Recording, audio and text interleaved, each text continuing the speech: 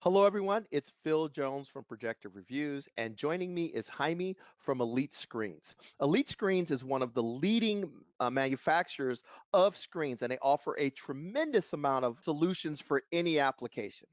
But today, we're going to be talking about a pretty unique application, a screen that you can use to enhance productivity, whether it's in a classroom, a conference room, or even a boardroom. So today, we're going to be talking about whiteboard screen solution.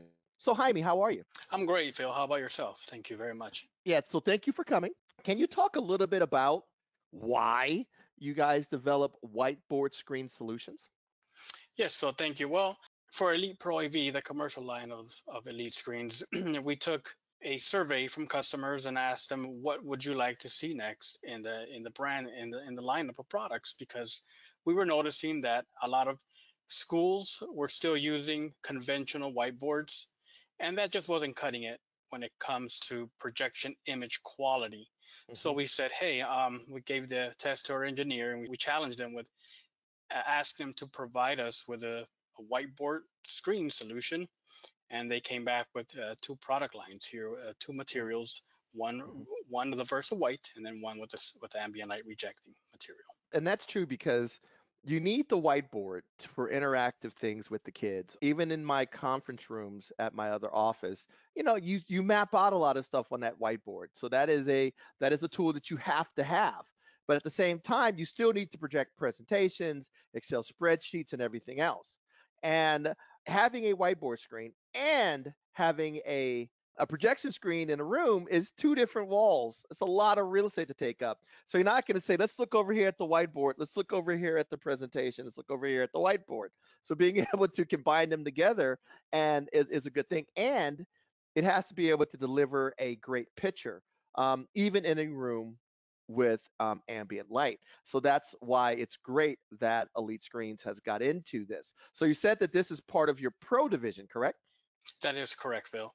Yes, it's a 5-year warranty on all the products from Elite Pro AV. This division is dedicated towards Pro, and of course, if you're a consumer, they have their other solutions for you as well. So there's different types of material. Like always, how many different materials does Elite have in general? A dozen at least. But this is a dedicated material for whiteboards. So let's talk about those materials. So which one do you want to talk about first? Yeah, well, let's go to the Versa White material first. Hmm. That is Hmm. like the matte white version, or where it is a matte Hmm. white version, except that you can actually write on it, and it gives you Hmm. more flexibility as far as projectors go, because you can mount it uh, with a short throw, either tabletop or ceiling mounted. Prefer, I know, especially in the education sector where you want to keep kids away from that, and it provides Hmm. wide diffusion uniformity, and it's Hmm. also Green Guard Gold certified, and of course, it has no glare on the projection Hmm. surface. So you turn on the lights and you're not going to Hmm. get that bounce back, annoying glare that is makes it difficult to see your presentations. Mhm. So the benefit of the Versa White is a couple of things, like you mentioned. If you're starting with a traditional desktop projector and you're thinking about putting one on the ceiling or a short throw, you know that if you get the Versa White, it's going to work pretty much with any projector that you're going to throw at it. That's one of the main benefits of it. How does this compare to like a regular whiteboard? I mean, what do it looks white. How is this different than a whiteboard? How do you make it better than the materials that are utilized in a whiteboard? Well, we coat it with a nanotech resin, which prevents from scratching, so it's anti-scratch resistant. And again, Mhm. it's a matte white finish, which Mhm. allows the projection quality Mhm. to remain theater grade, and Mhm. also is not a sheen, whereas Mhm. conventional whiteboards have, which have Mhm. that glare effect. So Yeah. that's three main things, and of course it's a whiteboard screen surface as Mhm. well, so you can use standard dry erase pens and markers. Because a lot of times the whiteboards are shiny because it makes it easier to erase, but that Exactly. shininess is so it's kind of it's a little bit of magic to make it matte and make it erasable, which is actually really really cool. And the other thing too is the frame, the how it's built. So you now have this newer thin edge frame. Can you talk about that? Yes. So again, to improve the product in general, and to provide more real estate, we had our engineers go back and say, hey, now we need a bezel that is a little bit more thinner, but remains sturdy and Mhm, rigid for the classroom presenter to still write on. mhm, So mhm, we just told them to make the bezel make the bezel slimmer, so that we can gain more real estate mhm. in a smaller footprint. Okay. Now I do want to point something out that he mentioned. These are rigid screens because you're going to be writing on them. A lot of times they Elite Screens ships like their traditional, a lot of their traditional consumer-based ones. They come in tiny boxes. I was shocked at how small they were. I'm used to these gigantic monkey coffins of boxes that I would get that are. But this box showed up for the 100-inch screen that they loaned me, the Aeon, and it was surprisingly small, which makes it easy to maneuver in and out of a room. That's because you roll the material out and then you build a frame and you stick it on there. This needs to be rigid because people are writing on it, which means the 100-inch screen comes in a 100-inch box. So keep that in mind.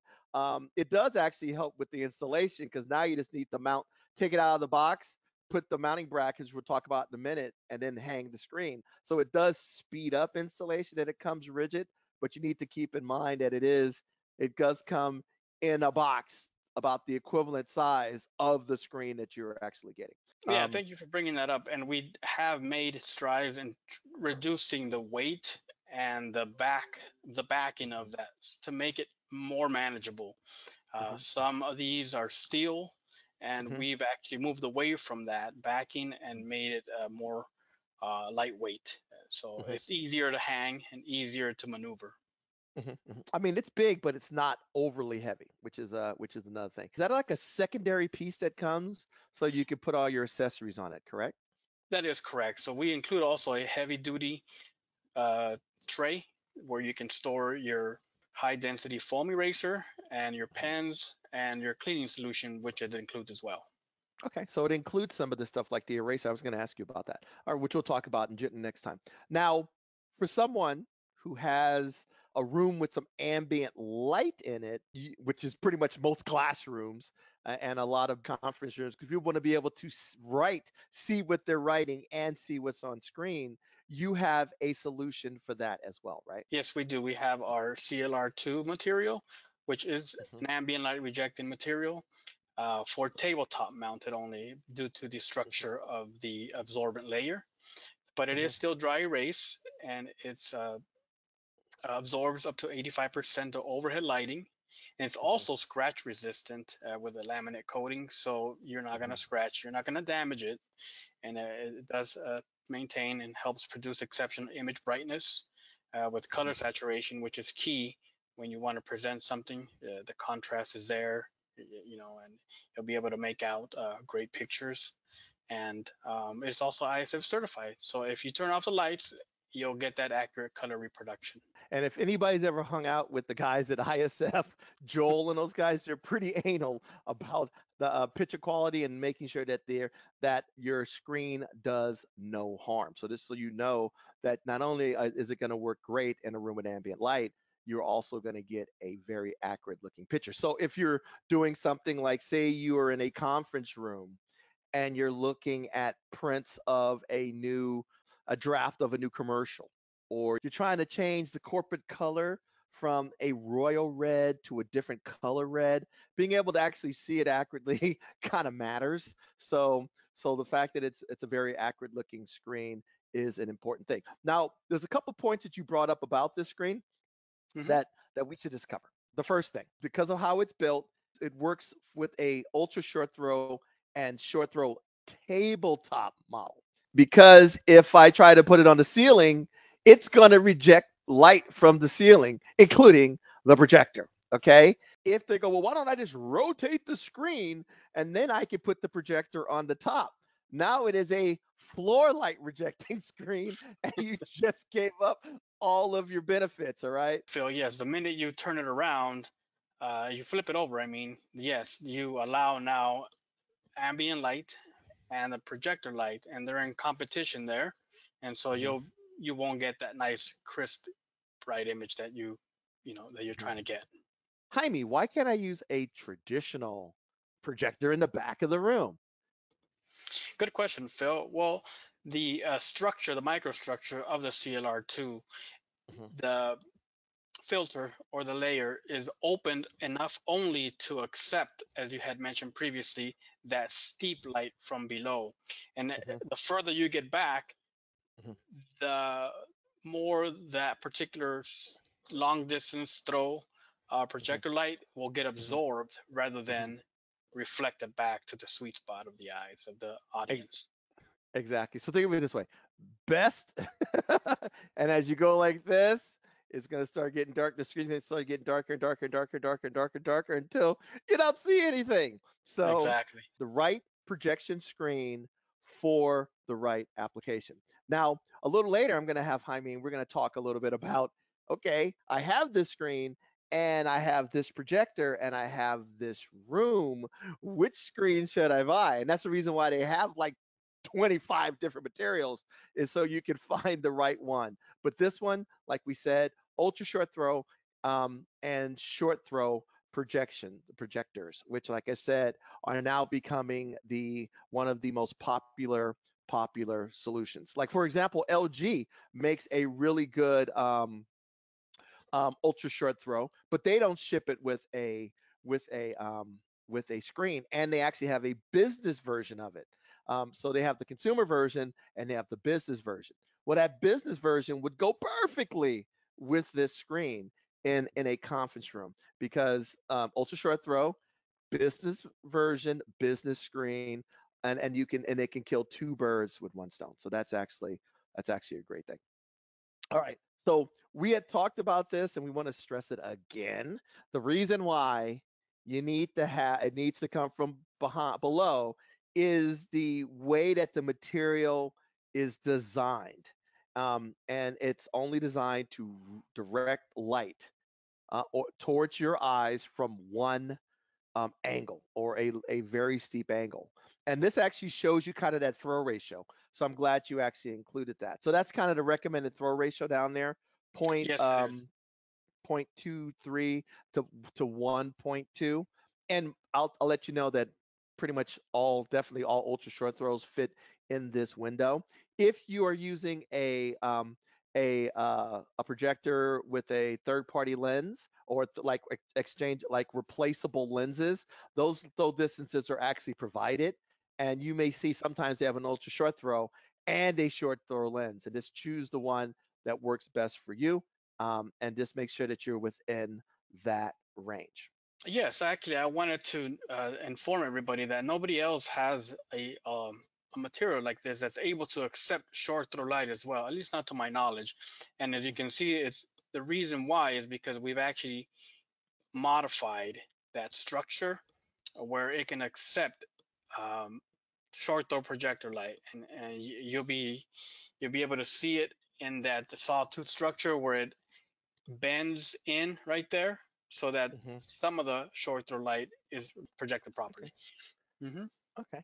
And also, it gives you a lot more flexibility. If you start off with a short throw now and get an ultra short throw later, you are good to go. And I can't think of another company that's making an ultra short throw whiteboard screen either. But a lot of them have like a really hard, almost like a lenticular. I'm not sure if you were a kid and you remember those little, you used to get those postcards and you would do this and you would, and it would, you could make the Yeah. object move, but then when you move your finger around, it goes zick zick zick zick zick, and that's Yes. what they look like. So that's what most ultra short throw rigid materials look like, which would not make it a very good whiteboard.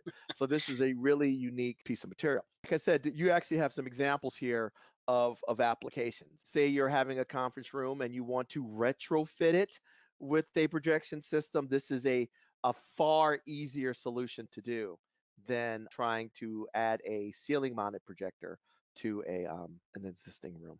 And I love the fact that you guys always use real world pictures instead of the Photoshop stuff that everybody else does. Yeah, we like to tell the story. We like for you guys to see it for yourselves, and we're not hiding anything, and that we're not trying to mock up anything. So, yes, as you can see Exactly. there, that bank light right there is hitting it down, and it's doing Hmm. its job. allowing hmm you to get a nice bright image and even the wide angle, the wide viewing angle at a wide hmm viewing angle, so you still be Yeah. able to make it out clearly. Yeah, and that's an important point too, because in a classroom or a boardroom, you people will be sitting off axis. So let's talk about the dry erase part of this. So you can use any dry erase pens that you want, or do you require any specialized pens and things like that? No, any off-market dry erase pens and markers will work. The only thing that we do require is for a high-density foam type eraser, hmm not that scraggly looking one that has like bristles. Yeah, Um, yes. that one won't work. It has to be the specific high-density foam eraser hmm to be able to erase properly. Exactly. And this, I love these images, Jaime, because it really shows how the collaboration between the projected image and the written image is actually really cool. And I can actually see doing this, using this for product planning and things like that, where they go, don't like her jacket, like, you know, change this text and everything else. And then you can just literally take a photograph of the screen and you got it, which is actually pretty cool. You can use any dry erase type marker, but also the thing that you brought up was the fact that you want to use a certain type of eraser, and also you also need to clean it. And to kind of get you guys started, you guys actually include some of this stuff in the box, right? Exactly. Yes, we do. We do include a pair of pens and a high density foam eraser. As you can see, the one with the logo is hmm the one that we include in addition to an extra one, so that way you can hmm kind of get an idea of what the material is like. Uh, hmm it's it's a foam, high density foam, hmm which absorbs that, I mean, the dry erase markings, hmm whereas the other type, it just doesn't work as well. So that's why Yeah. we need that foam version there. It's almost like the other one that scratches the dry erase pen off of it instead of absorbing it. And then the cleaning solution. Now, you guys include a little bit of this cleaning solution. Um, is it available if I need more from you, or where would I get additional cleaning solution if I need it? Yeah, we have a shop site where you can purchase accessories or contact your dealer, preferably, so that they hmm can reorder you this kit. We sell it as a package, or we sell them as individual hmm pieces. And that whiteboard cleaning solution is in case you the teacher, the presenter, whoever happens to forget, they are on a hmm vacation or summer or whatever, they come back, oh, hmm there's still markings on there. It'll hmm require a good thorough cleaning to remove hmm any residue markings, ghosting Okay. from the pens. So let's talk about the last thing, mounting it. So, so is it hard to install? We talked about, I don't think it's gonna be. Could you talk about that? Yes, absolutely. So it comes with a pair of wall mounting brackets. Just locate your studs and mount them and hang your whiteboard right on to the backing of it. And the brackets also permit you to slide it to the right or to the left, so that you can make sure that you have a centered and perfect installation. Exactly. So like I said, it's pretty straightforward to install. You do want two people. This is a big rigid whiteboard. You trying Yes. to pick it up isn't gonna work. So you do definitely want to have two people help you lift it. It even comes with the mounts for the pen tray in the box as well. So once you mount the screen, you can also mount the pen tray as well. It's a very simple, straightforward installation process. And lastly, pricing. So can you go through the pricing with us, Jaime? Yes. Starting at the WB60VW1, which is a 4x3 model, a 60-inch, and that would be in the Versa White Mhm, material. We're starting at 679, and of course that can go up to 2069 for the WB97, which is a 97-inch 16 by 9 aspect mhm. ratio whiteboard screen with the ambient light rejecting CLR2 material. Okay, so So you have so a pretty good options there as far as mhm, sizes go and pricing based on your mhm. uh, your needs. Yes. Now, Jaime's yelling is going to yell at me because I want to do a review on a WB90 CLR2. I have it on my radar after I finished the projections, the spring projection review, but I am going to, I promise you, Jaime, um, I want to do it. I'm going to do it. So please don't yell at me. I will get it done, and I will make sure that I share it with all of the viewers, and so you can see how cool it is, and how great of a picture it provides. All right. So, Jaime, I'd like to thank you for coming and going over Elite Pro AV's lineup of whiteboard screens. Thank you, Phil, for your time, and as always, happy to do it. So if you're looking for a great screen solution, whether it's for your home or whether it's for a business or education application, check out the companies of Elite Screens. So take care, and we will talk to you soon.